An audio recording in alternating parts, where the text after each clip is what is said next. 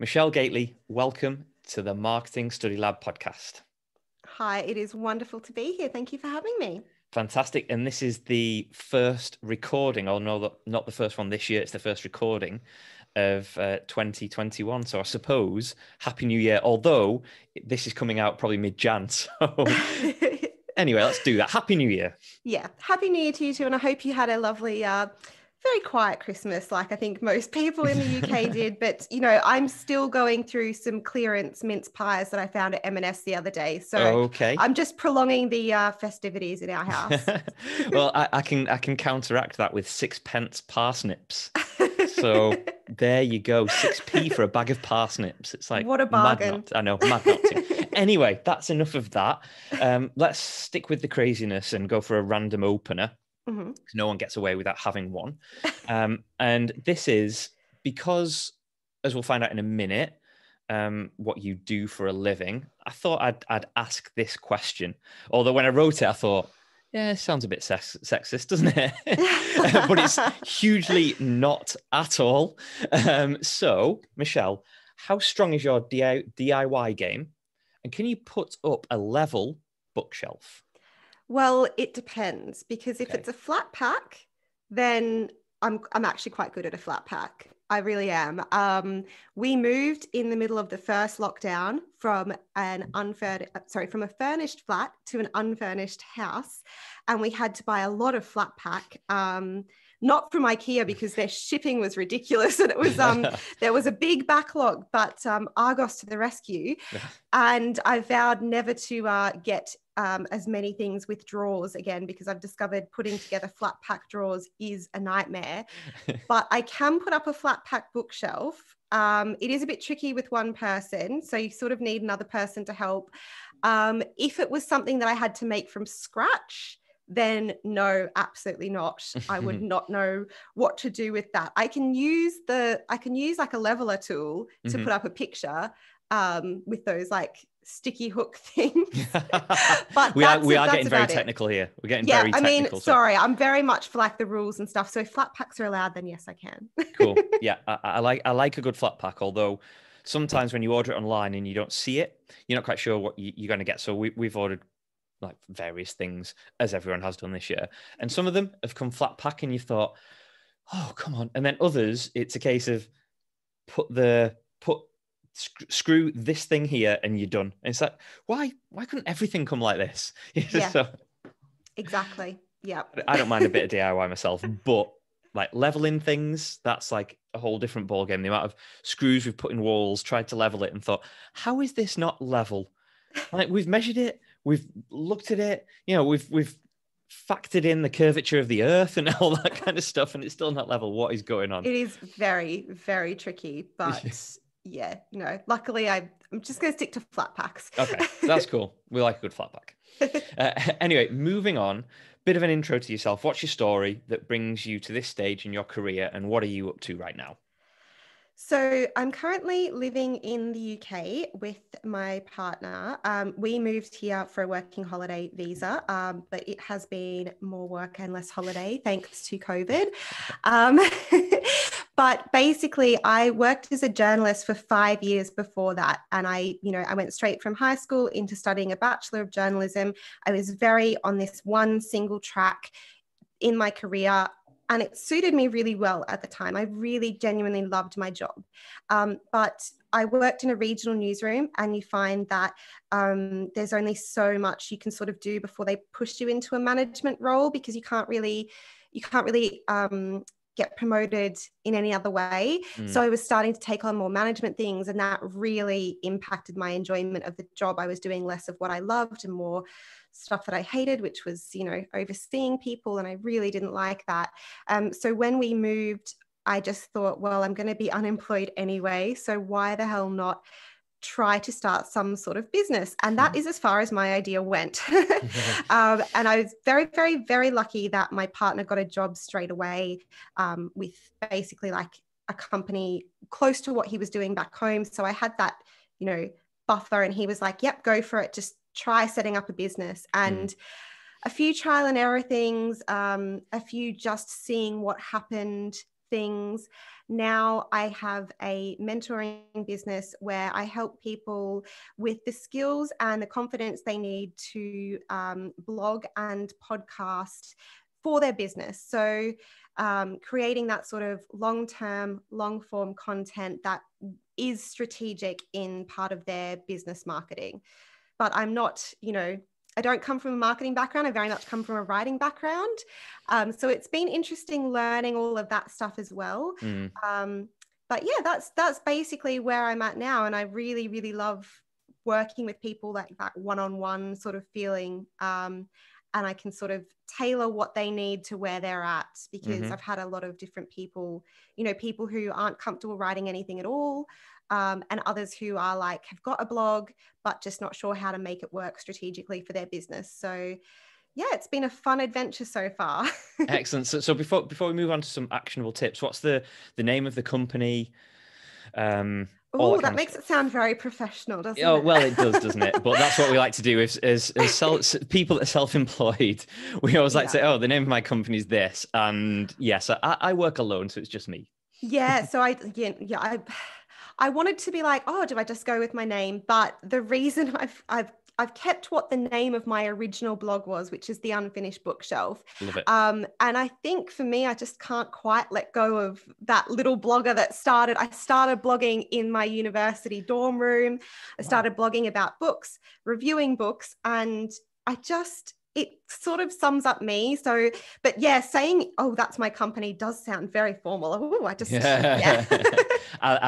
The reason I asked that is because I just love that name.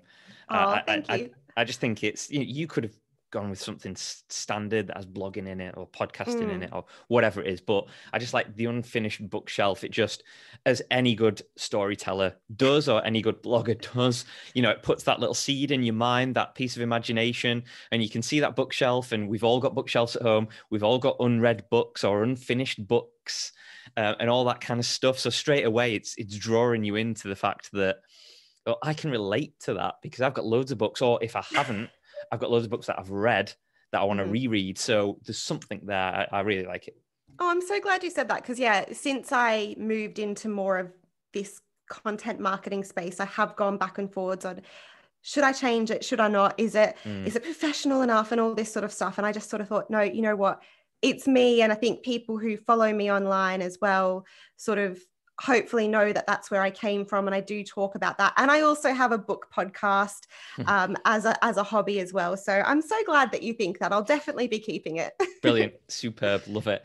A previous guest, Esty Rand, was on the podcast a couple of episodes ago, just before Christmas, in fact, and she was saying we went through some of the wasteful marketing elements that people do time and time again, and one of them was stick with a name or see the logo and the name as hugely important, where it isn't necessarily that important.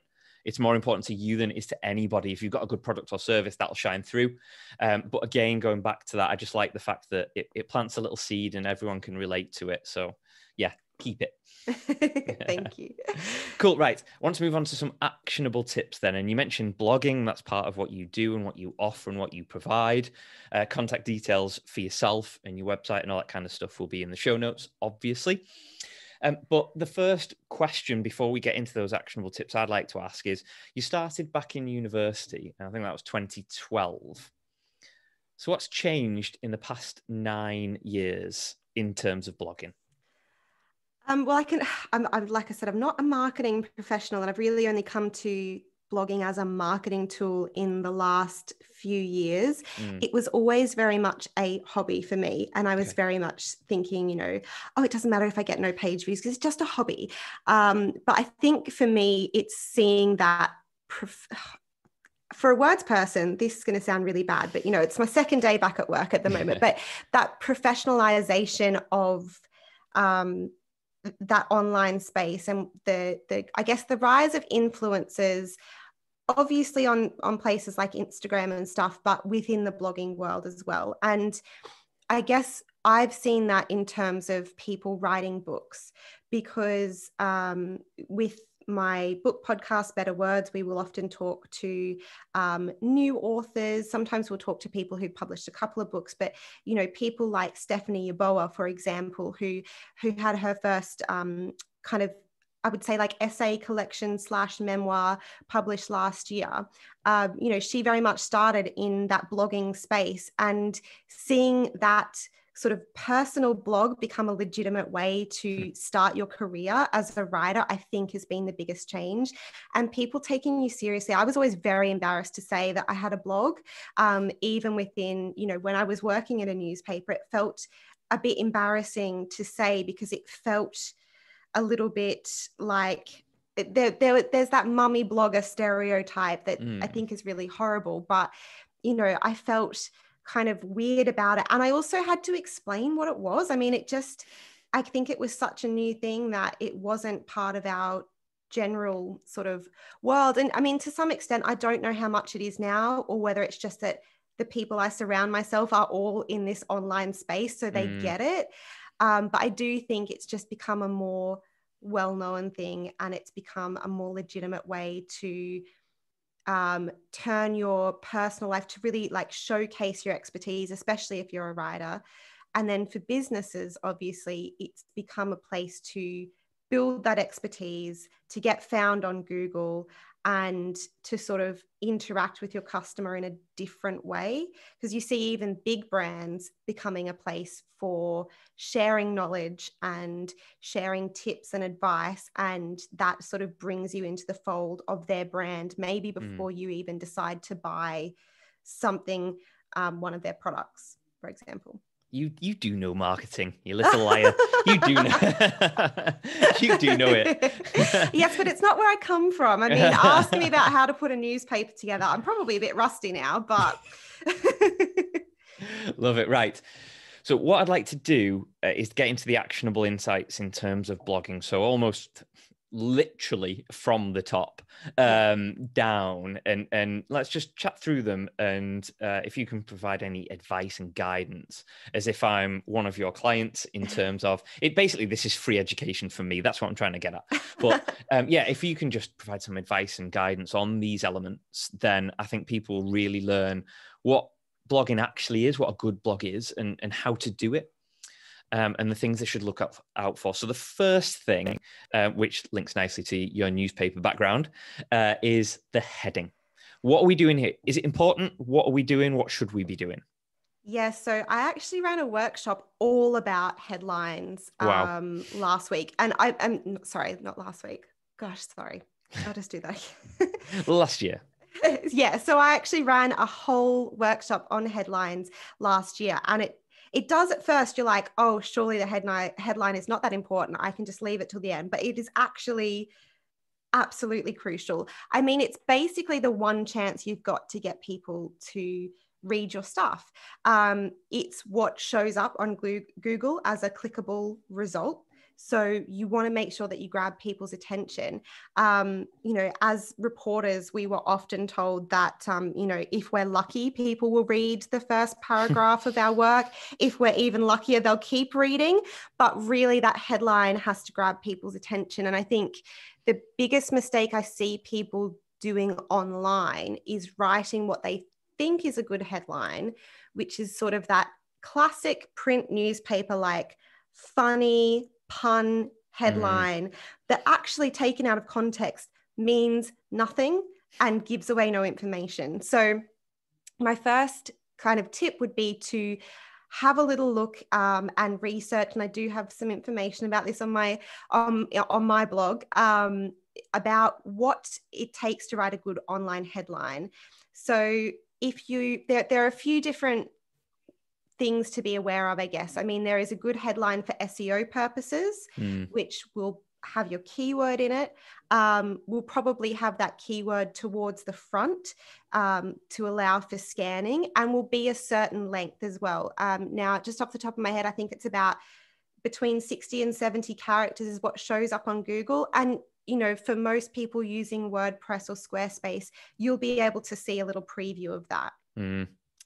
But I think what people maybe don't know, and what I didn't know for a long time, is that you can do a different headline on page to what you can do for your SEO. And that one can be a little cleverer. It can have the keyword in a different place. It might convey a different emotion, because the people who are seeing their headline that is in Google are searching for a specific answer. But the people who are seeing the headline when they're already on your website are already there. So you can afford to be a little bit more emotive, maybe a little bit more catchy, and maybe play on that sort of, oh gosh, what's the word?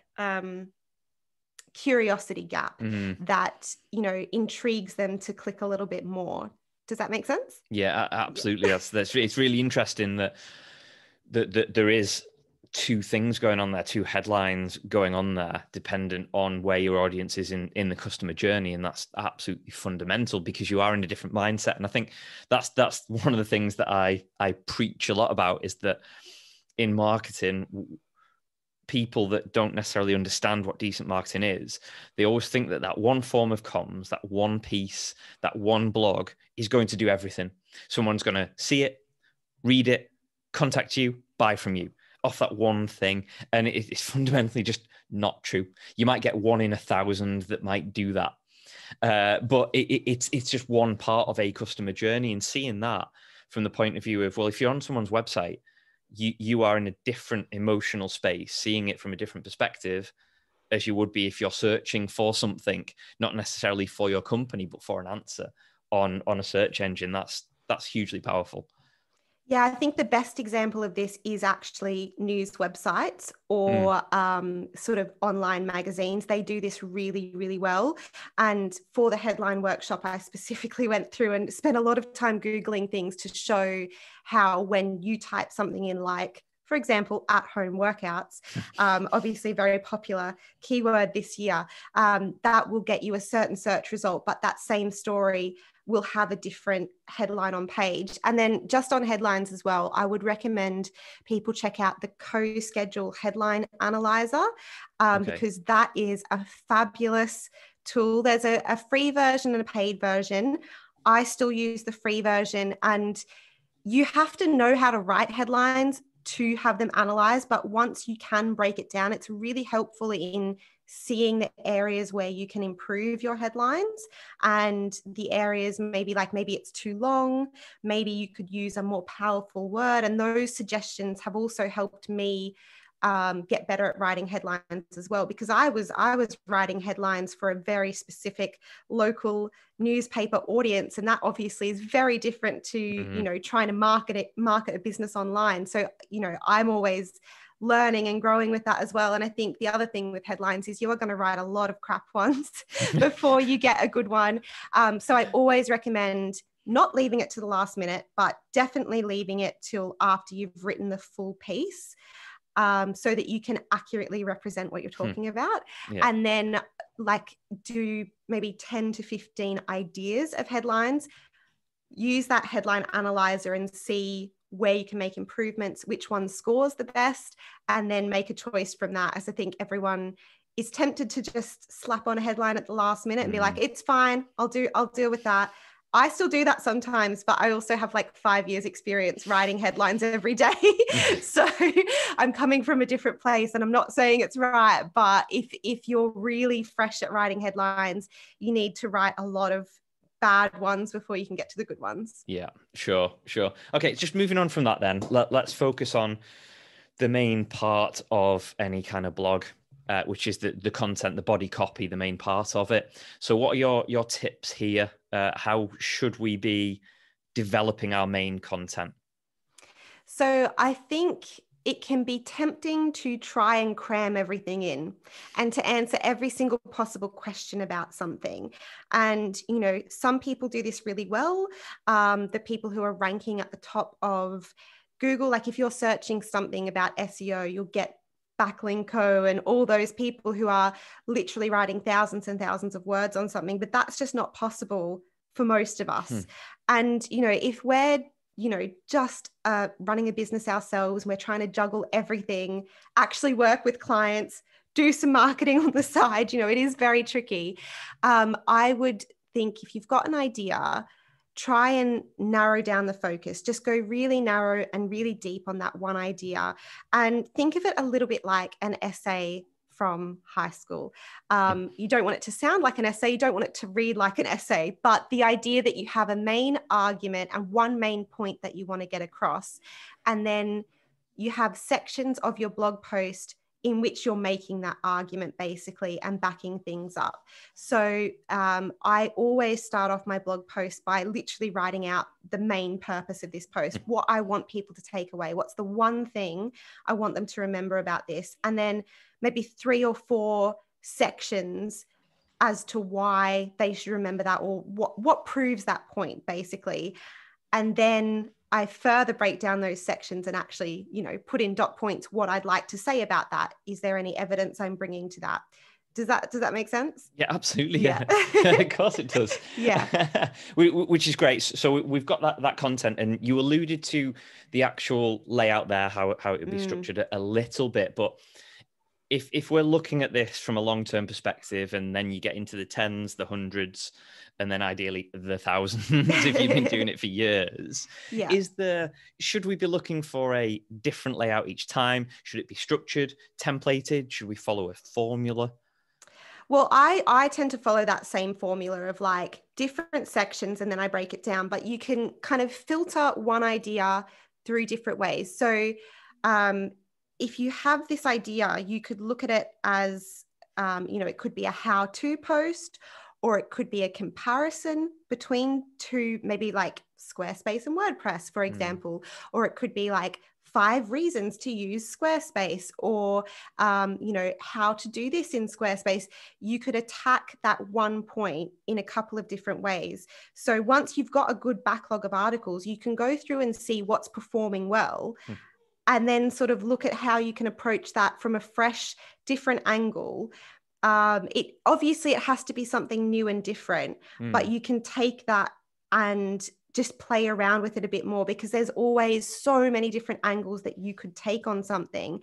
And, maybe that is top 5 things that you need to know about using Squarespace, or 5 reasons you shouldn't use Squarespace. There's all these different ways that you could take that on.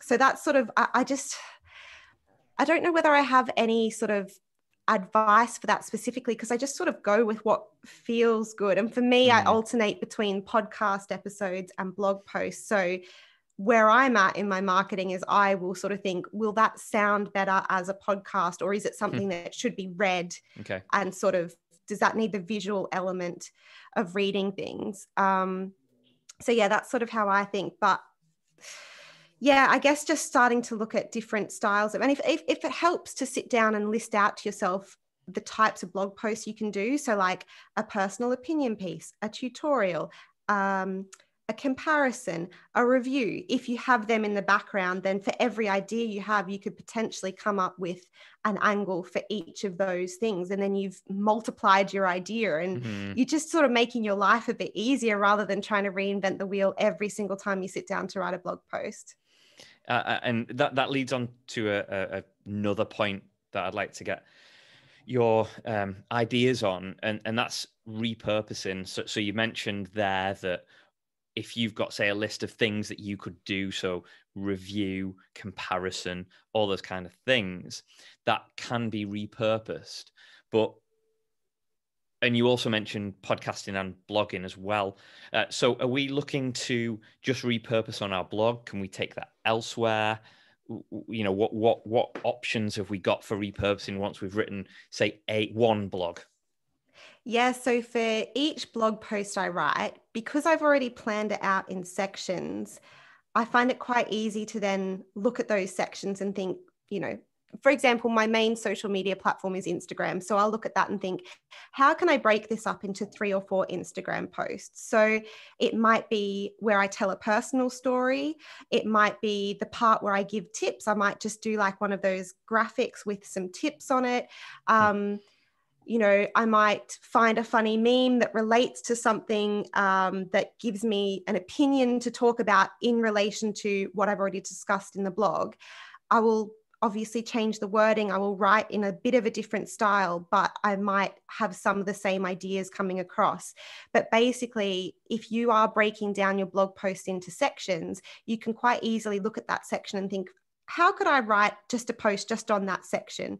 So if it's, 5 reasons to use Squarespace and check out the rest of my review, for more details here, that's how I sort of repurpose a blog post for Instagram. And at the moment I've been doing a lot of graphics heavy stuff on Instagram, which I know some people are leaning into. Some people still prefer the photos, and it's absolutely fine, but the graphics are working for me. So I might look at a post and think, yeah, I can pull a quote out of that podcast episode with someone, and they gave 5 tips for this, so I'm going to share 5 tips. And then in another one, I'm going to share my personal story because I had a guest and, we mainly heard their side of the story. So that's sort of how I start thinking. But again, it's all about taking that one idea and looking at it in different angles. Mm-hmm. And I think being a journalist really helped me see that, because you're literally forced into doing that every single day, multiple times a day. So that is just something that you start to train yourself in. And I don't expect everyone to be able to look at something and see all these ideas. It took me so long. But once you do start, I mean, there's I can't remember where I read it.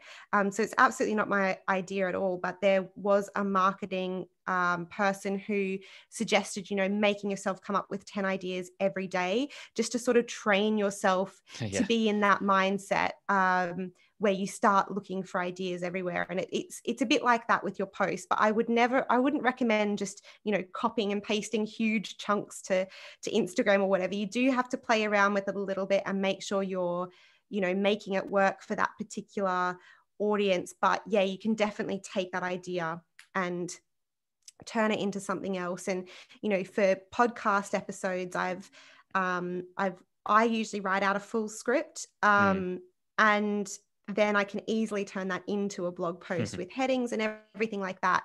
And then from there, turn it into some sort of Instagram stuff too, whether that's a quote or, a personal story that relates to something that I'm talking about, things like that.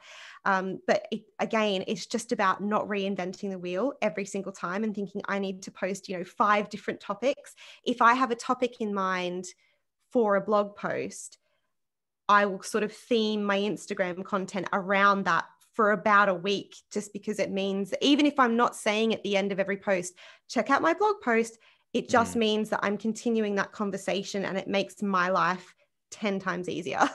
So do you have any form of content calendar or anything that allows you to plan ahead?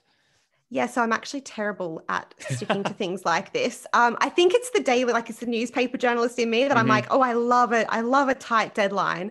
And I will often plan things out, and then I get a bit bored and I'm like, I don't want to do that again. So I've spent all this time planning, and I've been experimenting with a few things, and I have like an Excel spreadsheet of ideas that I could work on, just so I've got that all down and on paper somewhere. And then I use Asana for most of my tasks, and I just use the calendar function, and I literally just write, podcast this week, and I'd give myself a brief topic, and then blog post the next week. And the good thing about that is when I do change my mind, which happens frequently, I can just drag that topic down and sort of move it around. So sometimes I'll just have it for the day that it's happening. I'll have like blog and then leave it blank for a while until I know what I want to write about. But yeah, I'm not great at actually sticking to a big plan like that. I just sort of like a vague plan, and then when I sit down to write a post and I've decided on the topic, that's when I'll plan it all out and sit down on paper and actually write out a structure. But I'm terrible at advanced planning, and you know what, I'm okay with that. I always used to feel bad about it, but like literally it's what I've been trained to do, so I'm not going to feel bad about it. But I am a last minute person. I do thrive on that. One thing you said there is that you don't try and reinvent the wheel, and as a marketer, that's something that I see quite a lot. And I think a lot of marketers can fall into that trap of thinking that they always have to be unique, they always have to be different, they always have to use new, inventive, creative, different ways. Creativity is hugely important, don't get me wrong. And what I'm talking about there is more the comms channels and the things that we focus on. And we never give ourselves enough time to master a certain platform or continually utilize that platform and not reinvent the wheel, just be consistent on it enough that it makes a difference and you become more open and that people see you more. So that's one thing that was really interesting that you mentioned there. It's not reinventing the wheel, because I think we can fall into that trap. New shiny things. I've done it too. I mean, new things come out on Instagram and you're like, oh, I'm going to try this. But I think something else very interesting that I've sort of learned in the last like 2 or 3 months, since Reels came out on Instagram, is to start seeing Instagram as having different channels in itself. So when, because a lot of people that I work with and a lot of the business owners I know, Instagram's like our main social media channel. And, you know, you think of that and you're like, oh my God, I have to be on Reels and I have to do a feed post and I have to do stories and I have to do this. But actually, if you break down Instagram into those different channels, you can then focus on what works really well for you. So for me, I was like, well, graphics are working really well for me. I don't have the energy to do Reels, so I'm just going to leave that. And I know that there's growth there, but I just don't have the energy for it. Because like 2020, like just, it's one of those things I was just like, I can't be bothered to do this. But I appreciate that's where a lot of people are finding growth and that's amazing for them. But, you know, maybe they're not posting every day on their feed. So I think splitting up Instagram into its own channels has been game changing for not feeling guilty about not doing enough. Because like, if we think that way, we just always have a list of things that we're never getting done. Yeah, and again, it's doing that stuff consistently. And if you put too much on your plate, it's really hard to maintain that consistency. And then if you can't maintain that consistency, you start to reduce the quality to try and keep up with it. And then that doesn't help anyone. It doesn't help you. It doesn't help your own personal brand. It doesn't help your company. And it doesn't help the audience that you're trying to help either. Yeah, exactly. And then it ends up being worse for everyone, doesn't it? Because you're just spreading yourself too thin. And then like personally as well, you'll end up feeling really guilty because you're like, oh, I'm doing so badly at this. It's like, well, yeah, because you're trying to do everything all at once. So I think, I really sort of the last few months of 2020 was like, no, I'm just going to focus on what I'm really, I enjoy and what is working for me and what I'm good at. Like that's where I'm going to focus my energies. And making that decision felt really freeing as well, especially going into a new year and like trying to get everything sort of tidied up, you know, on my virtual desk and stuff in my mind, thinking, okay, so if I'm just going to focus on, you know, a blog and a podcast and a newsletter, that's fine. I'm cool with that. Like that's what my plan for the new year is going to be. And I'm not going to try and jump on every single bandwagon that comes out because that's what other business owners are doing. And if you think about it, that content isn't going anywhere. So even if you thought in 6 months to 12 months time, actually that element on that channel or this different channel has got a lot of people that I feel I can really help, then you've got a whole bank of content ready to go. So you're not missing out so much as mastering a different channel before going on to the next one. That's the way I see it anyway. Yeah, absolutely. Yeah. In terms of quantity, we spoke about quality there, but in terms of quantity, is there a perfect number that we look to do in terms of blog output? In terms of like per month, per week, that sort of thing. Yeah, I would say at least one a month. And I mean, I will say I'm not a scientist. I don't have any backing for that at all. But it's quite a nice number to aim for. You want to be doing it consistently enough that you're, you know, for SEO purposes, adding to your website regularly and that people can come to expect that. I would say if you're doing a blog post once a month, to make it maybe one of those bigger, meatier subjects, maybe more of like a guide to something. So it's a little bit bigger and then you can potentially market that or, you know, tell people about that and get people looking at that throughout the month until you put a new blog post up. If you're posting more frequently, say once a week, then some of those posts can be a bit smaller, and they don't always have to be this huge chunky. But I think if you're leaving it to once a month, then making it really high quality will be better for your audience, and then they can always come to expect a nice high quality post, and they can come back to you and they know that you're going to help them in some way. But I think, again, like we were just talking about then, like finding what works for you and then sticking with that schedule that works for you is important. Because otherwise, if you're not able to keep up with it, if you're like, I'm going to post every week, and you post every week for like 2 months and then you don't post for 6 months, like that ultimately is going to be worse. So if you have this burst of creative energy and think, yeah, I'm going to post every week, but actually it's realistic for you to post every fortnight, then just schedule some of those posts in advance and try. And I mean, I've been there before. I've been that person being like, I'm going to write all the posts now, and then, not for months and months. When I was just reviewing books, there would be times when I would be reading heaps and posting heaps of reviews, and then I wouldn't read for ages, and I wouldn't feel like posting reviews for ages. But I think that just harms you in the end if you're using it for your business, which, I mean, you probably are if you're listening to this podcast. If you're doing this, if you're blogging as a hobby, then like do whatever the hell you like.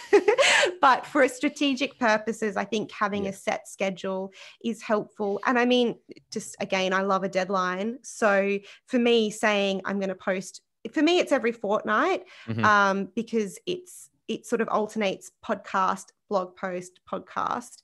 But practically that means updating my website every week because I have the podcast show notes going up. So it works out quite well for me. But I would say like once a month at minimum, if you can. Okay. Just a couple more elements that I just wanted to dive into. The first one, we've touched upon it throughout, I think, but it's actually incorporating any type of SEO into what we're writing. Should we be tactical about this? Should we be doing our research, or should we, because I cannot remember, similarly to you, I can't remember who said it, but I was listening to a podcast, and I've said this multiple times, by the way, but they said that Google used to be stupid. It isn't now. And it's a really good way to think about it, because you could cram it with keywords. Google will know that. You could write something that you don't even consider keywords in it. Google will know that, but if it's worthwhile, they will know that as well. So it's like, should we be tactical? Should we be doing our research or not? I think so. I'm not hugely confident with researching keywords. So I would say the tactical approach that I take is, what problem is this solving for the reader? Because when people go to Google, they are looking for a solution to a problem. So if that's where you want them to find you, and again, this comes back to the purpose of your blog post. So if the purpose of your blog post is to connect with your readers and they're already on your blog, then you don't really have to worry about SEO too much in that sense. But if you're thinking, right, I want to write something that will rank on Google, you can go and get all those keywords and stuff like that. But most importantly, it needs to be answering a question and actually solving a problem for, and Google is really good with like user intent now as well. So, and I mean, it all goes over my head. It's way too technical for me, but basically, yeah, Google is so clever now that you also, as you said, you don't need to stuff it full of keywords, because when you are writing about something organically, Google picks up on the phrases that are associated with it. I mean, the classic example is like coffee. So if you're talking about brewing and beans and all this sort of stuff, Google understands that you are talking about coffee. So I think I used to get really worried and think, oh, I'm not putting enough keywords in or whatever, but just talking about the subject organically like that will help. Yes, sometimes you may have to word something a little bit different just to add in another mention, maybe than you would if you were, writing an email to someone or whatever. And it might, sometimes I look at that and think, oh, from like a journalist perspective, I wouldn't necessarily repeat that, but I know it's going to help in SEO just by having that repeated in the headline or whatever. So yeah, the main tactic I think should be, what is the purpose for this post? And is this helping people? Like, how is this helping them? that's like where I focus my energy on anyway, when I'm doing stuff. And you don't have to write every blog post for SEO. I mean, some of your blog posts can be, I want to connect with my customers. And, you know, is that, for example, sharing things that, you know, putting a call out on social media for their suggestions of what to do in lockdown, for example. I can't think of a better example today. And then sharing those examples, that's going to strengthen those relationships that you already have with those customers. But if, you know, if you're wanting to get that outreach of new customers finding you through Google, then you're going to want something that they're searching for on Google related to your brand. So yeah, that's like, I don't know. I think we can get too obsessed over SEO. And it's also, I mean, again, I come at this from a journalism perspective and not a marketing perspective, but I think we've got to remember that SEO and what Google is looking for is a good reader experience.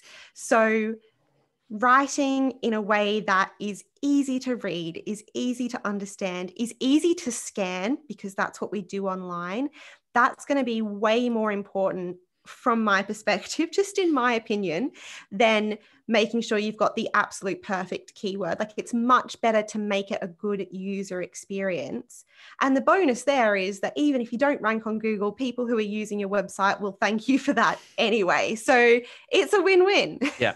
And I think if you're doing it that way, and like you said, there's multiple ways you can look at that, but if you're doing it that way as well, look at the most the number of questions you get, or the most frequent questions that you're asked. Write a blog post about that in detail, and then when you get asked that, you can direct people to that post. Exactly. Yeah, I always recommend that for clients as well, especially if they're starting off. And that can be such a good way to get started, because it looks like really professional then too. If you're like, well, I can give you a bit of information now, but actually I wrote this whole post on it as well. You're just communicating your expertise even more to these people who have come to you. And it saves you time too, because you're not repeating the same thing over and over again. So let's flip this. And final thing I'd like to get your insights into is, what mistakes do you see people doing time and time again? And in the back of your mind, you're just going, stop, just stop doing that, please. Oh my God. Okay. So related to user experience is the way that people write paragraphs, like as if it's an essay. Your paragraphs that are like, 300 words long. Like, just please don't. So as journalists, we are taught that every sentence equals a paragraph, and you hit enter after every sentence. That's very basic news journalism stuff. And the reason why is because in print journalism, your column inches are so small that any sentence will be squashed up to, actually, it will read quite long. So if you've looked at a newspaper, which, I mean, I don't blame you if you haven't looked at a newspaper for a while, they are going extinct. You'll see that, if you took that out of the column, it would actually look quite different. Now, the thing to remember is that when we are looking online these days, most of us are using our phones, which also squash things up. So try having paragraphs which are like 2-3 sentences max, and you will see on a mobile device and on a desktop, it just makes things so much more scannable for the reader. And in addition to that is also just making sure you break things up with lots of headings. Again, like, tell people what's coming, make it easy for them to scan, because they will scan. And you presenting them with a block of text is not going to make them stay and read it all. They will immediately leave the page. That's what I do. And I read so many books, but I cannot be bothered to do that on your website. I'm sorry. No. And that's your user experience, isn't it? That's knowing and understanding your audience. If you produced something that was far more technical, you'd expect to have those reams and reams of text and copy, but you're not producing that technical information for somebody to read it at their leisure. You're producing it because it needs to be detailed and thorough, and you can't miss anything else miss anything out unless a building will collapse or something like that. It's hugely important. But from the point of view of what we're talking about, and it depends on your industry, understandably, but from what we're talking about, think about somebody reading it, and think about who you're writing it for. And I say that in professional qualifications for assignments as well. Think of the examiner. Think of that poor person that's going to sit there and read 100 assignments. Like, make it easy. Like, put arrows to this part. Give me marks for this bit. It's like, make it easy. Absolutely. I just want to read out, just get it. It's just here.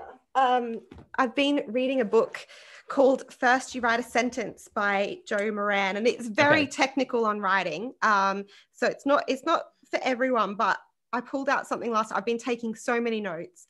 But he wrote, a sentence should be a labor to write, not to read. And that is exactly how I feel, that, we should be making it easy for the reader to comprehend and understand. If it's super easy for us to write, it's actually probably going to be quite difficult to read. And again, I think this is where training as a journalist came in so handy, because, every story we wrote, even if it was the 20th story, we would always be told, you have to act like someone is going to read this. This is going to be the first time someone reads this story.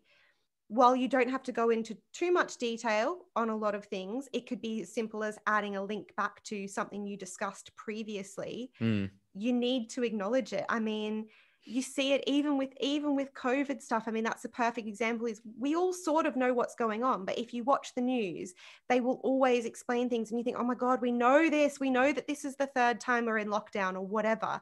But you have to act as if it's the first time that someone will be hearing this information, because maybe it will be. And giving that context is always important. And of course, for SEO purposes, linking back is very helpful as well. So yeah, I think my main thing is just please, like, make your paragraphs shorter, hit enter more often, and break things up with headings within your copy, and just really try and think about, and it does, like you said, it does depend on your industry and who you expect to be reading it. Just as, the people who read the New York Times, writing for that is going to be very different to writing for BuzzFeed, and they're both equally valid, but you need to tailor it to your audience, and that's the main thing, I think. Okay, Michelle, it's time to wrap this up and finish with some quick fire questions if you're ready. Yes. Okay, what was the last thing you remember Googling? Okay, so I like using GIFs and making memes for my Instagram now. So it was Joe Lycett GIFs, because I've discovered how much I love Joe Lycett as a comedian, and I was very disappointed by the lack of Joe Lycett GIFs, but okay. Yeah. Cool, like it. What's the most important thing to know about blogging right now? That no idea is sorry, I'm trying to think. I think the most important thing is that there is always room for a new idea, and there is always room for your take on something, because yes, everything's been done before, but you can do it in a new and unique way, especially if you're like a solo business owner. There's always a new take that you can have on it and a new angle. Cool. Why do you love what you do? I love being able to see people feeling more confident about their writing, and to, achieve things that they didn't think was possible, maybe, 6 months, a year ago. I've worked with people who said, I would never have thought of writing anything before, and they've just published like a spoken word poem that they've done. That to me is amazing, like that confidence. And then the fact that they say, like, I didn't think that I could enjoy this, and now I really like writing. Like, that's just amazing to me. And I just love that feeling. That Brilliant. Just makes me so happy. Cool. Finally, most importantly, if people want to find out more about yourself, what you do and how you can help them, where are you pointing them? To my Instagram at Unfinished Bookshelf, where you can also enjoy a range of very niche Great British Bake Off memes that I've made. Who doesn't love a good Bake Off meme? Yeah. I'm going to try and it was something I was posting on Tuesdays for Bake Off, and I'm just going to try and continue it because I love Bake Off. And it was definitely one of the highlights of 2020. I never thought I would love reality TV as much as I did in the last few months of 2020, but British Bake Off and Strictly, like the two things that got me through. Superb. Right, let's end it there. Michelle Gately, thank you so much for joining me. Absolute pleasure. Thank you so much.